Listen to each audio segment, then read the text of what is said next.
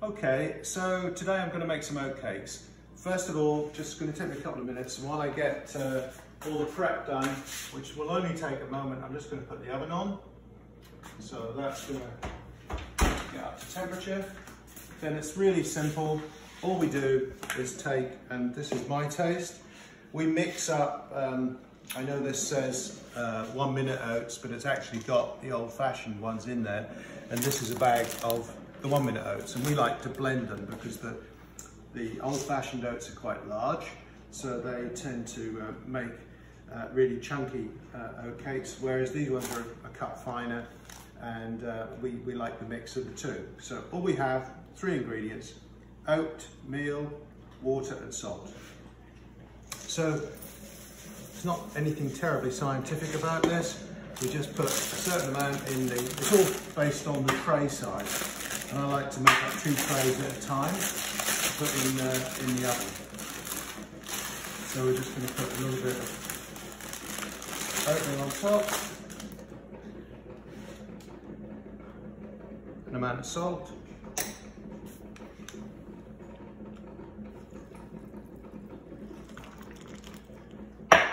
And 1 pint of water? 1 16-ounce pint of water. Then just give it a mix. Pretty simple, just mix it all up, get it going.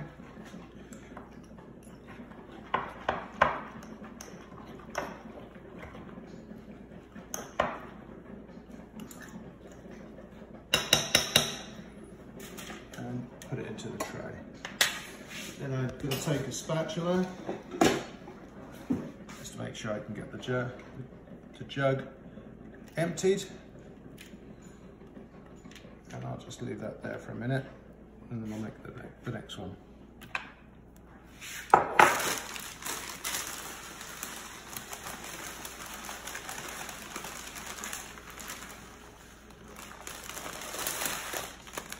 About half a jug. About half, yeah, about 50-50. And a bit more in there.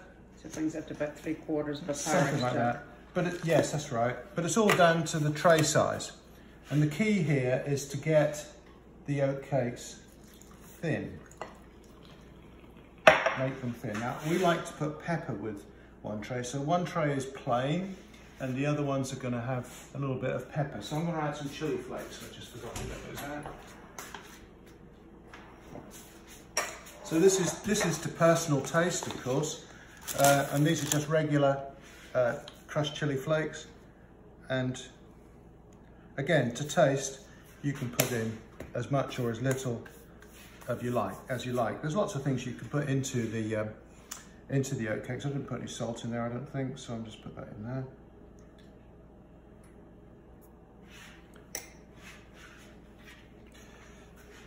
And then just give it a whisk round. Now you can also put seeds in these as well, because that makes a nice variation. So you can use things like pumpkin seeds, sunflower seeds, that sort of thing. So it's as simple as you like. Just put it in the jug, mix it up. You have to mix it in the jug. You can't mix it when it's on the tray. That won't work. And then get it all out.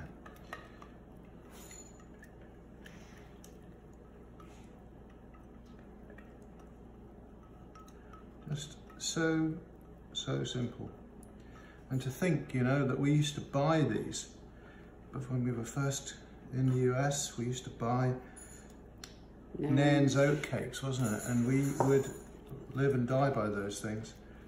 And now, I don't think we would give them house room. So the key here is getting it all even and flat. It is. It is. And you'll see we just kind of get that nicely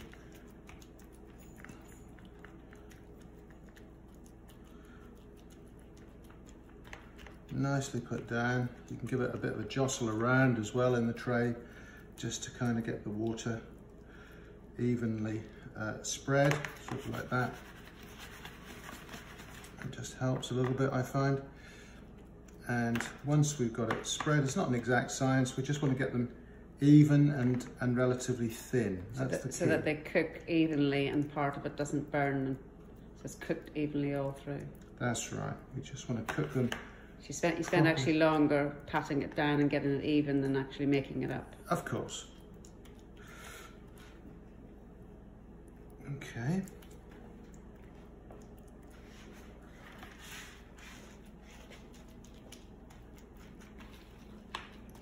And these are the plain ones, as you can see. So same mix, just no pepper. And why do we do that? Well, some oatcakes with the pepper or seeds are nice with, you know, at different times of the day, with some cheese, with a glass of wine. We have them in the over breakfast sometimes. I personally like them instead of toast or bread, and it's a good healthy option. There's no sugar, there's no yeast, there's no flour. So anybody who has intolerances to those things, then that's good.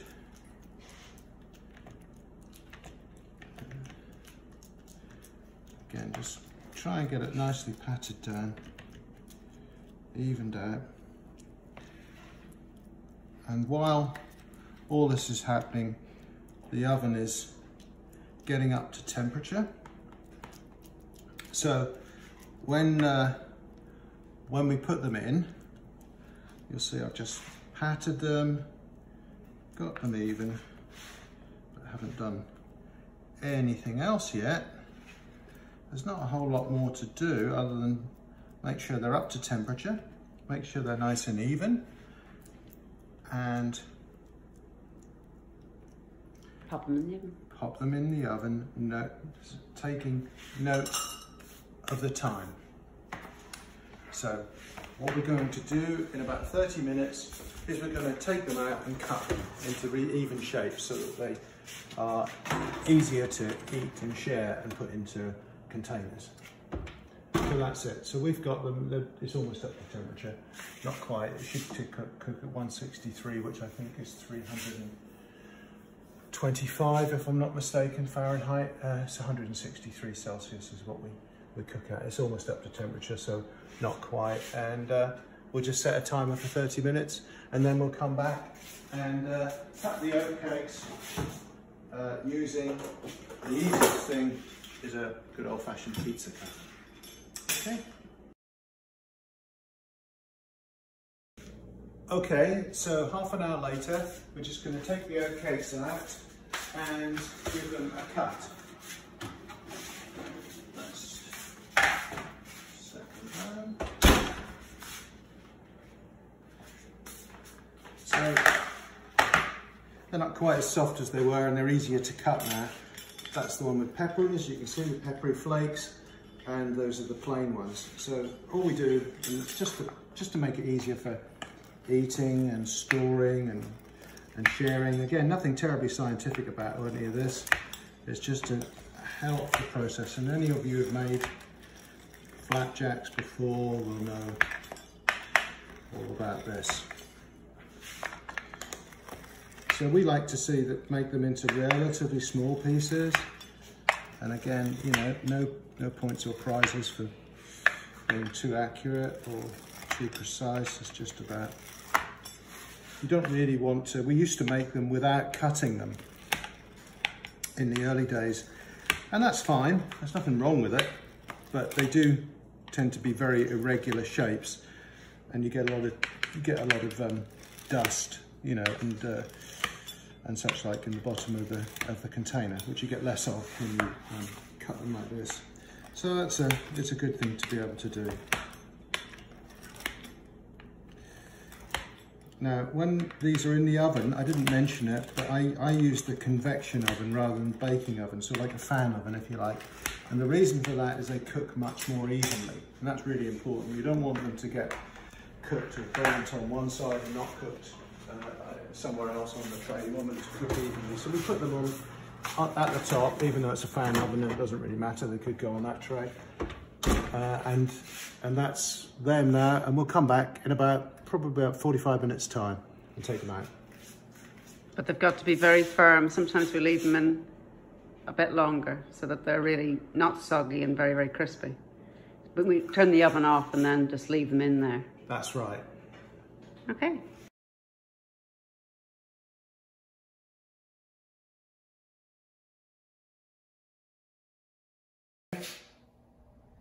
Okay, so we've given the oatcakes about another hour, actually, because I had a look at them and they needed just a bit more time. So this is after about an hour since we cut them, and they're loose in the tray, so I can take them out and see what we have here.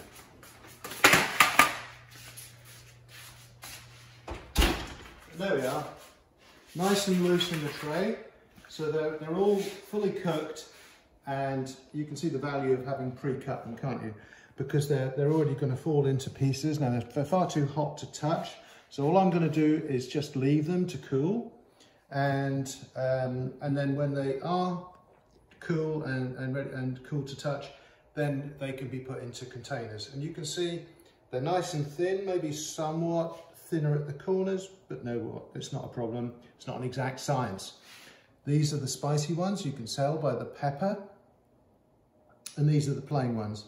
And you can see that mix of the coarse oats, what they call the old-fashioned oatmeal, and the finer oats in that we mixed them with. So we think that this is a nicer texture, and they're nice and satisfyingly crunchy to the taste.